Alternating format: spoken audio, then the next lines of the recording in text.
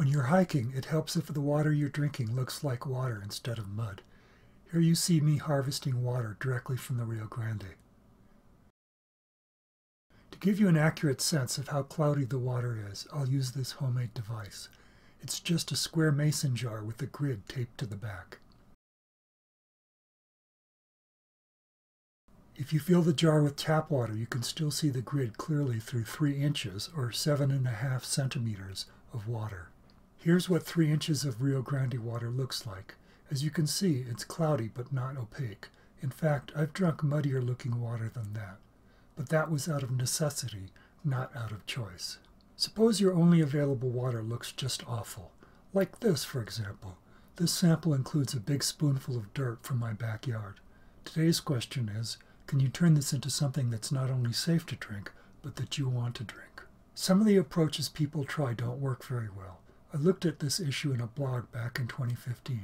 I looked at a pre-filter made to fit on an Nalgene bottle, a paper coffee filter, and a bandana. Rather than repeat all that information here, I'll put a link in the description box. For this video, I'll use coffee filters as my example of why such approaches don't work.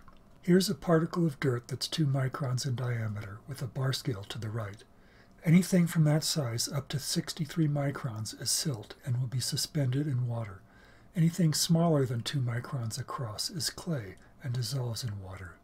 Now I'll add a circle corresponding to the size of a hole in a coffee filter, about 20 microns. You can see that the silt particle will have no problem passing through the holes.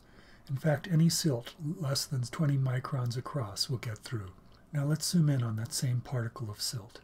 The arrow is pointing to a circle representing the approximate size of holes in a water filter such as a Saywer Mini or a Katadyn BeFree. Since the filter holes are smaller than the smallest silt, only dissolved clay should be able to get through. So in theory, you can use a Mini or a BeFree to filter out anything that's silt-sized or larger. Let's try it. If you want to pre-filter water during a hike, my suggestion is to use a single layer of bandana. Once I use the t-shirt off my back.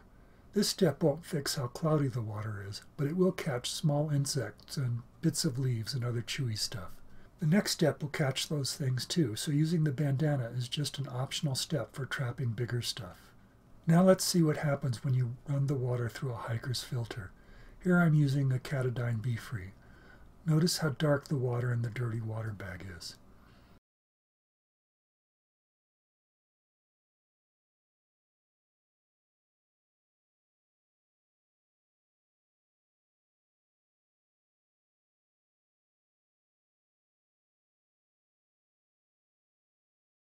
Here's what the water looks like when it's done. It's about as clear as tap water, so if you're hiking and come across muddy water, you don't have to pass it up until you find a better source. I do need to add a disclaimer. Filtration isn't the same as purification. REI has a good web page on that, and I'll provide a link in the description box. Water filters such as the Mini and the BeFree filter out larger germs such as Giardia, but they don't filter out viruses. Here you see that hole in a hiker's water filter compared to the largest viruses. Here's that hole compared to the smallest viruses. As you can see, viruses are going to sail through the hole. In places where waterborne viruses aren't a concern, a hiker's filter is all you need. That includes most of the backcountry in the US and Canada. If you're traveling in areas where waterborne viruses are an issue, you'll need a different approach. Even in the US and Canada, you need to think about your water source. There are tens of thousands of toilets upstream from this particular point on the Rio Grande, and I wouldn't drink this water even after pushing it through a filter. In an emergency, I would filter it first and then I'd boil it. One last thing, all that gunk will clog up your filter. No problem if you keep cleaning the filter according to the instructions. One reason I like the Katadyn BeFree is you can clean it by swishing it in water like you see here. All that gunk you see coming loose is gunk you don't have to drink.